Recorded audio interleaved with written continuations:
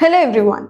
Recently, Convention on International Trade in Endangered Species of Wild Flora and Fauna, that is CITES, has completed its 50 years. This is actually a voluntary international agreement between the governments. This ensures that the international trade in the specimens of the plants and the animals of the wildlife are done properly without threatening their survival. Thus, they would control the trade of its body parts.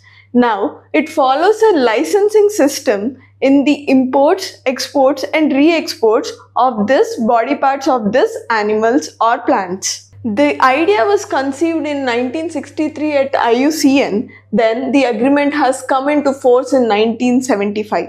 Its secretariat is United Nations Environment Program in Geneva, Switzerland. Now, this has 185 parties in which India has ratified in 1976. This is a legally binding treaty and it doesn't make laws for the countries, yet it forces the countries to make their own domestic initiatives and domestic legislations.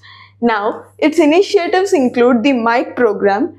Do let me know in the comment section to which animal is it related to. And also, Consortium on Combating Wildlife Crime is its initiative. There are 3 appendices. Appendix I deals with the species which are threatened with extinction and the trade can be only done in exceptional cases. The Appendix II, not necessary that the animals are at the verge of extinction, but there is a need to control. Then the Appendix III is the protection of species where at least one country has decided that the animal should be protected and ask help with the CITES. Thank you.